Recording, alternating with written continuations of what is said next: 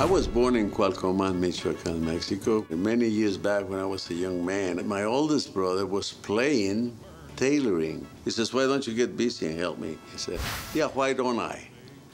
So I sat down and I never got off the sewing machine. I hit gold. 1954, I was making my first movie with James Dean, and I remember my TV shows like Bonanza that I did for 14 years. I fell into a burning ring of fire. I've been really blessed to become acquainted with Manuel to the point where he knows who I am, and we talk, and I get to visit with him now and again. And he came out to the Opry the last time I was there, when I actually wore this jacket that he built from me for scratch. Like he designed it. He knew who I was, listened to my music. We talked and hung out a few times, and this is what he came back with. That's my thing. That's how I get acquainted with everybody.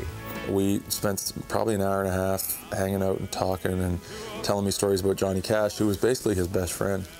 And I'm such a huge Johnny Cash fan, and knowing that Manuel, you know, supplied Johnny with all his black suits. Johnny Cash, nobody can touch Johnny Cash. Once he was asked, so Manuel put you in, he made you the man in black. He says, well, I wore black before, but Manuel put me in better black.